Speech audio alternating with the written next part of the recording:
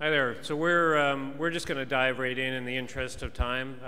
My name is Perry Evans. I'm just here to introduce these guys. Excuse me. I've been around the startup space for as long as it looks. That explains the flat forehead and the gray hair. So I've done 4 startups in and around the local and messaging technology space. So I feel the pain and the euphoria that goes with these guys. It's a great crowd. There are 5 startups who are each going to give you a flavor for their company and their product and their business model. I would say that all of them, in some form or another, are looking for combinations of partnership opportunities for expanding the reach of what they're building. Money is always, as they say, always be fundraising. So I'm sure every one of them would entertain discussions from strategic or angel investors. Most everybody in the group is in the range of early stage to seed to early Series A. So everything is somewhere between MVP and just starting to scale the business, to give you a sense of range.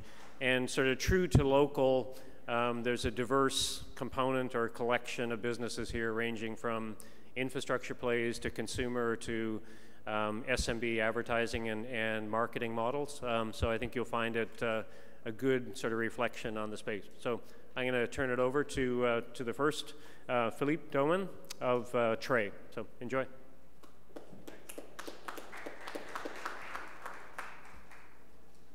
That'll be useful. Let's see if this works. Hi, yeah, I'm Philippe Dauman. I'm the business co-founder of Tray. There's a lot. It's usetray.com, by the way, and I'm at @pdauman on Twitter.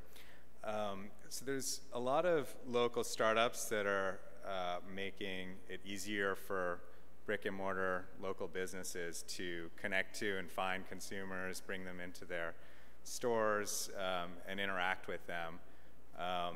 But it's actually creating even more challenges in some ways if you're actually running a brick and mortar business competing with online. So our startup is really about bringing technology into the operations of physical businesses. We are a self-service food and beverage ordering company. That's our focus. And we're really trying to solve a problem that, in a way, has been created by this Uber generation, where consumers' expectations, they have a whole new set of them for instant ordering through an app, automatic progress updates that aren't really compatible always with the traditional way brick and mortars operate. Meanwhile, on the enterprise side, certainly profit margins are razor thin when you're competing with online options, and you have food delivery services now that are super convenient. You know, it's sometimes hard out there for a business to operate. So we think self-service ordering, this slide used to say is the future. I think it's here. You've probably seen in airports, there's some kiosks. McDonald's just rolled out self-serve ordering kiosks. But there's no real turnkey solution. McDonald's actually built their own. And so what we built is, we think, the only turnkey solution that's enterprise class and solely focused on self-serve. There's lots of point-of-sale systems that are not really self-serve focused. And the few that are don't really have kind of the security and convenience that we think is really required and that we deliver. So just a quick summary of the type of systems we have, make it a little more concrete. We, of course, have a user app for iOS and Android. I think that's really the future state, that you go in a restaurant and you don't have kind of the plastic laminate menus you see in higher volume places, but you have your own app, instant browsing service, video. Of course, kiosks in any form factor, staff handheld tablets, anything you could want. It's all Android-based except for the iOS app, so that gives us very low cost, flexibility. You know, try doing a 56-inch screen kiosk with you know, an iPad. Can't do it. So really, we come to businesses and we're not pushing one solution, but a brand manager or just a business owner can describe what they want, and we can generally find Android hardware that's capable and configure our system to help them incorporate self-serve into their existing operation. There we go. So we've done some innovations too. This is just one example since I'm low on time. We call it a smart printer, but it's based on observing how self-serve works in the real world, where you don't have a staff member telling the kitchen when to start the order. So this does things like beeps to alert staff to start the order. It can update the consumer live on order progress. And of course, what's nice about it is you don't even need a whole point of sale system. You can just drop one of these. It's got an integrated screen, so this is really all you need to get up and running. You have this in your establishment. It's about $500, and then you're good to go with our app. You're accepting orders. We also scale all the way up to enterprise-grade systems. So the types of businesses that use us, we started with smaller local businesses, which have seen, I'll give you a couple examples before I get off the stage. But we actually just signed a couple of enterprise partnerships that I actually can't announce yet, but we're rolling them out over the next couple of months. It's because we've built our system to be scalable and enterprise class. So we think, anything that's lower touch, high volume businesses like quick serve restaurants, hotels, enterprise food service, like corporate cafeterias, et cetera, can really benefit from this. So I'll give a couple quick examples before I go.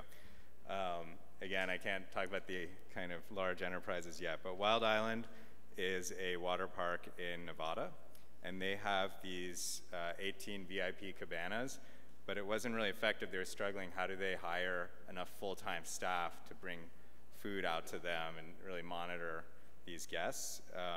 So really before Trey, they would have to wait on long lines at food stations in the park. So now they have one of these in each of the 18 cabanas. Of course, when you make it convenient to order, customers will order more. So the revenues went up 10% due to higher orders. They obviously didn't have to hire more staff. And in fact, they're marketing it as a VIP perk, that you no longer have to wait in line or even look for a staff member. You can just order all you want. So I had one more example that I don't have time for. But basically, we are, again, rolling out to some larger enterprise companies by the end of this year. We're always looking for customers and partners, and actually to support, for instance, this large hotel chain we're rolling out in. We are raising a small round right now as well, if anyone has any leads or contacts. Thanks.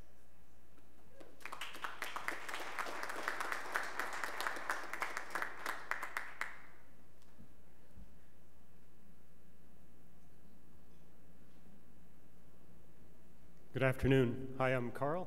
Karl from BuildingFootprintUSA, down the road from Albany, New York, sort of token non-New York City company. So today I'd like to spend a few minutes talking to companies that care about location analysis, spatial analysis, demographic analysis as a part of your hyperlocal solution or business problem. If you care about location, you probably care about people or groups of people or populations and who they are and what they care about. You care about locations, what draws people to locations, what attracts people to locations, what's interesting at locations. And if you're a business that's really making a big location bet, right now you have two options. The first option is really epitomized by the companies you saw before lunch. Place IQ, Placed, Foursquare. These are companies that made big million, maybe $10 million bets on creating data and tools that were unique and compelling and differentiating for their business problem. Great for them. The other option that you have is to cobble together a set of off-the-shelf data and tools to meet your needs, to meet the needs of the existing customer or maybe a professional services project. This is kind of the arts and crafts of spatial analysis. And we really created BuildingFootprintUSA to give you a third option, to give you an option for an off-the-shelf, nationwide, affordable location solution that you could plug into any hyperlocal problem. You know, at BuildingFootprintUSA, we're we're location junkies. We'll be honest there.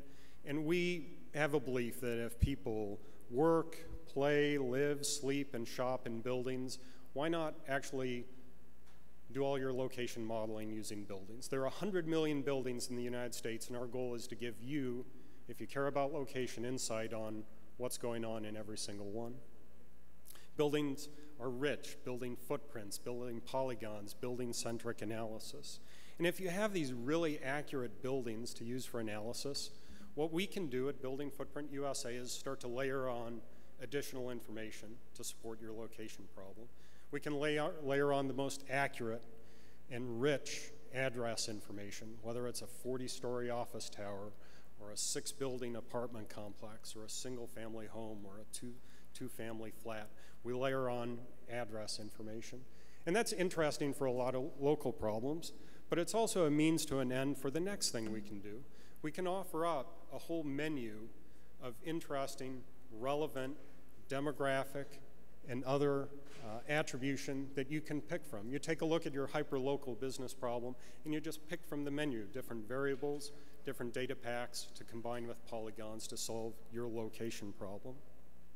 You know, if you want to know more about people, you've traced them to their homes where they live, their buildings where they reside, and you want to find out about their ethnicity, their household income, their educational attainment. We can provide information that describes that. If you want to know what people care about, you know where people live, now you want to know how they play, what they value, what they purchase. We can draw off the menu, pull data off the menu, and give you that data as well. If you care about what's at locations, point of interest, business list data, we can provide that information to you as well, all easily customizable for your hyperlocal business problem. You know, at BuildingFootprintUSA, we've just given you a taste of our solution. You know, we really are focused on accuracy, the highest accuracy possible for your location problem, addressed information, enrichable with a whole menu of different data to support your hyperlocal problem, nationwide, and most importantly, affordable, that you can easily grab and drop into your location problem. One of the most exciting things as location and data junkies, one of the most exciting things that conversations that we have with people, we know the problems this data will solve, but when people come up to us and say, hey, I have a business problem. I see you can solve problems A, B, and C. Can you solve D? Can you solve E? Can you solve F? And we can work with you to pull together a collection of content that very specifically solves your hyperlocal business problem. Those are the fun conversations we like to have. Thank you very much.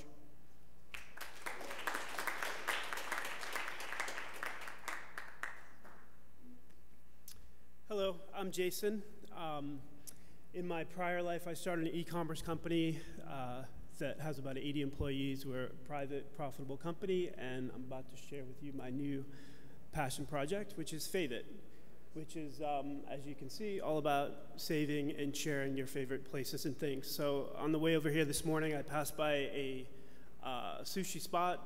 Looked like a great spot, but it was in the morning. So I knew that I would never, I'm not in this part of town, I'd never remember where it was, so I just faved that. I was just over where the presenters are and got a business card.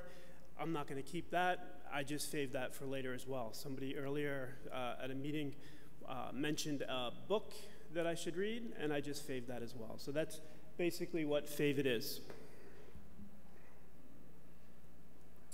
Why would you use FaveIt? Again, it's to remember important things for later or to share them. It's all built upon what I call a circle of trust. When it comes to recommendations, you trust yourself, you trust your friends, and then there's this whole influencer component, and then on top of it, it sits on Google Places. So how do I create a FaveIt? It's pretty simple. Here, a friend of mine was mentioning this movie, Keanu. I just type it in. It actually suggests FaveIt names, and I just select one, and then based upon that, it will pull up search results, basically URLs, and then I just tap whichever URL I want to save. So a FaveIt comprises of a name, I can add a description or pre-populate it from Google. I can add my own image, or it will pre-populate it as well. I can give it a location, or if I'm selecting a spot, it will already have the location associated with it. And then, of course, I can categorize it, put a phone number as well. So this is just, in a nutshell, what it looks like. There's the Me screen where you have your chronological order of favorites that you can categorize. There's also a friend component to it where you can see all your friends' favorites. Moving along, there's also a desktop extension. So articles, videos, whatever you might want to remember for later or share, you can fave. Then there's a desktop version as well. So those are all my custom categories on the left, and these are just movies that either I've seen in a billboard, watched a commercial, a friend has recommended. Instead of me on a Friday night trying to parse through Netflix and see what random people may recommend, I reference this.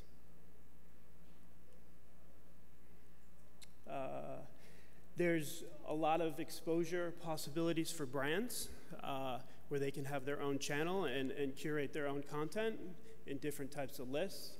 And all the content is, if it's geo-based, all the content will show up in the proximal to wherever you happen to be. So it's closest to where you are.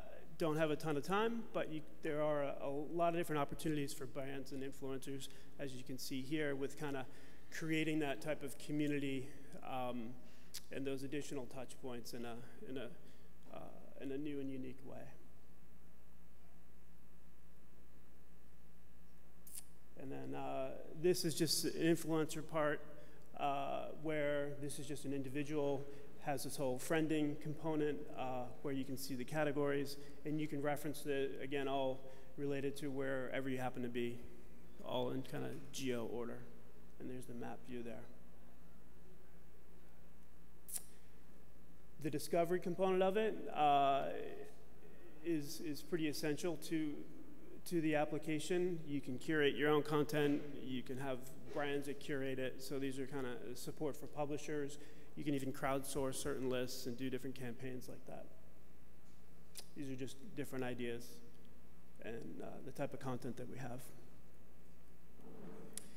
And we also do private FaveIt. So you can share whatever it might be. I always forget my frequent flyer numbers. I always forget my record locator. So I can save those on FaveIt, mark them as private, and then you have the ability to share it just with your select friends. And then we also use it for business. So my company, Akadaka, we have all the just key kind of thought leaders in the organization. As they're doing their reading, they're faving stuff, categorizing it, and they can share it with the others. And this is me, and this is what I'm looking for. Thank you, guys.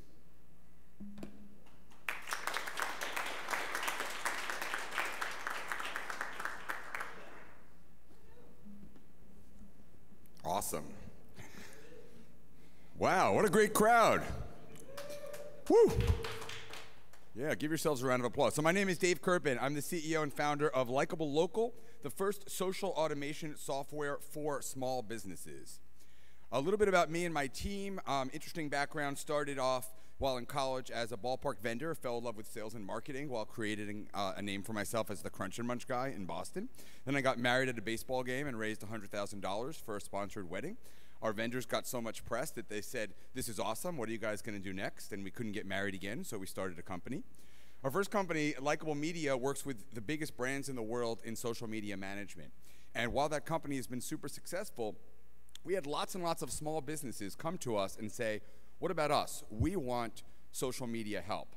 And the economics just don't work. An agency can't help a small business with social media marketing effectively. So 3 years ago, we took everything we learned about social media marketing for big brands and that I had written about in my books, and we applied it to a SaaS platform for small businesses. I mentioned a little bit about me. I also happen to be the beneficiary of writing for LinkedIn with over 20 million page views and a bunch of books. My COO has experienced scaling sales teams twice, Mark Brooks, he's here today. And my CTO, Hugh Morgenbesser, is a terrific developer, and he leads our development team up in Portland, Maine, which we call Silicon Lobster. Among other things, he wrote the first speech recognition software, which is actually now in Siri, which is pretty cool. So as you all know, small businesses really struggle with social media. It's a huge, huge problem. They simply don't have the time, money, skills, or resources to do it. We saw this morning in the data that it's the #1 thing that small businesses need help with. And so our solution solves that problem, basically taking all of their pain points around social media, listening, content, advertising, lead gen, and doing it all for them in our marketing platform. So instead of spending hours and hours and hours, or thousands of dollars on an agency, they're spending less than an hour a week, and they're only spending between $300 and $1,000 a month. And it's working really well. We have about 1,200 paying customers and about 10,000 users and a $3 million run rate. We're near profitability, and we're growing really quickly. We focus on the addressable market within the 27 million small businesses where they have the highest lifetime value for their customers. So dentists, doctors, jewelers, other high-end retail. Those are all examples of verticals that we've found great success in. We share content and stories. We help them generate leads. We help manage their reputation. We help with reach through our proprietary Turbo Post. More about that in a minute. And ultimately, we save them time and resources. Don't have time for a demo, but we publish content to 4 platforms: Facebook, Twitter, LinkedIn, and Instagram. Our latest product iteration is offer pages. So we created a really easy, beautiful way to create offers in landing pages, and then our platform and social media and advertising drives traffic to those offer pages in order to generate leads for our customers. We have a fully functioning iPhone app so that our small business customers and our partners can manage everything on the go. I mentioned Turbo Post ad technology. So one of the big problems with social media is coming up with content. Small businesses work really, really hard to come up with content. They finally get content, and then they put it out there. They finally get content because Facebook requires you basically to advertise in order to get your content seen. A really cool aspect of our product is it takes every single post that goes through our platform, whether it's our posts, our own content, or the SMB's content, and turns it into an ad targeting the right people in the zip code that the small business gives us. And because of that advertising, we've seen really great impact compared to a lot of the other social media tools on the market. Don't have time for this, but really cool kind of story. Where we fit in, we really consider ourselves the sprinkler for SMBs in this really large $135 billion market. These are some of the categories that we target, really everything literally from auto to wedding, from beauty to veterinarians. And I'll close with a quote from a friend and mentor, Seth Godin: "How dare you settle for less when the world makes it so easy to be remarkable?" It's not that hard to be remarkable in social media, and with the help of awesome, awesome partners like you, we're gonna help thousands and thousands of small businesses be remarkable, and we're gonna make lots of money together. Thank you.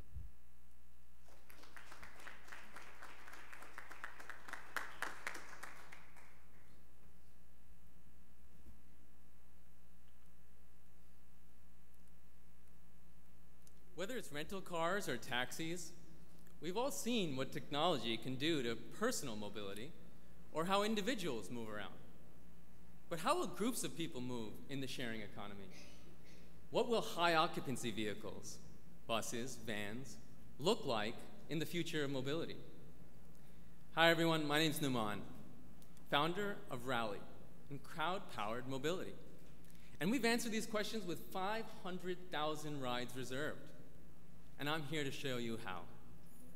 You see, it all started with a grassroots rally. We wanted to help a lot of people get together, but we didn't know where they were coming from or what time they wanted to get there.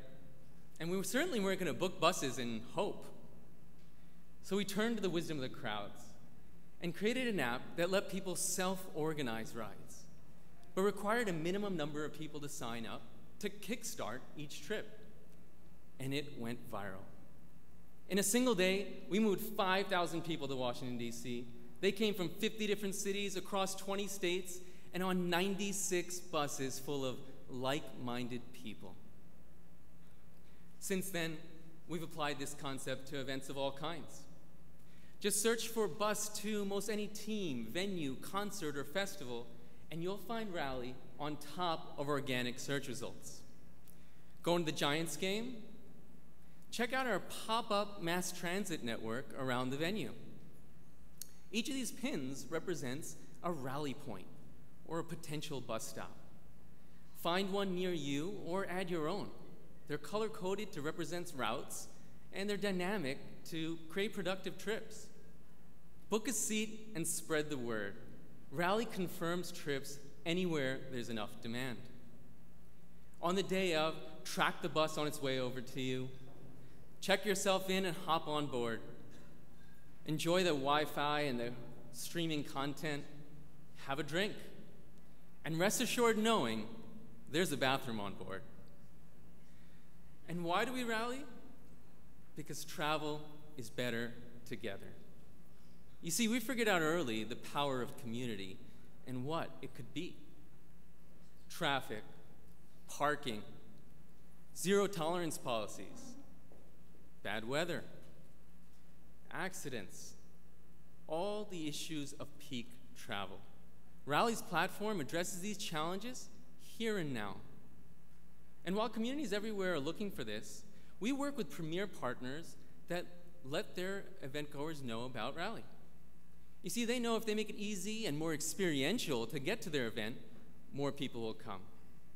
Our latest partnership with Major League Baseball has us integrated directly into the checkout process. So for the 2017 season, every time you buy a game ticket, you'll get the option to rally.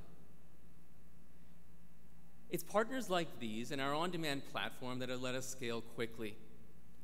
Riders have created 3,000 local rally points and are adding more every day. Here's an example of a community that rallied. The Mets fan club, the Seven Line Army, wanted to create a camping trip, and they used our platform to do so. Without any promotion from us, they sold $60,000 worth of seats in 60 minutes. How would they have done this on their own? How would they have organized the trips and coordinated the communication? Rally's technology moved 700 people more efficiently than has ever been done before. And we're applying our crowd power algorithms to commuting as well. Next year, we'll do 200,000 passenger trips in and out of Manhattan alone. So we've talked about the demand side. Well, where are all these buses coming from? You know the biggest bus company you can think of, Greyhound, they only own 3% of the inventory. There's actually 4,000 local mom and pop shops out there that own these buses, and they're collectively doing 700 million passenger trips a year in the US and Canada alone. And there's tens of thousands of events happening every single day. Rally matches the supply and demand to create a network effect around communities and buses. 94% of those bus companies, they own fewer than 25 buses each, and they're sitting around idle half the time. If this sounds familiar, yeah, this is what black cars used to look like. And just like them, this represents a $100 billion sector. Rally has unified this industry with a digital-first international brand in busing. Even before the term was coined, buses were an inherent part of the sharing economy, and they're an integral part of the future of mobility. Rally is changing the way communities mobilize and has created an experiential marketing platform while doing so. So tweet out this promo code and come rally with us. Thank you.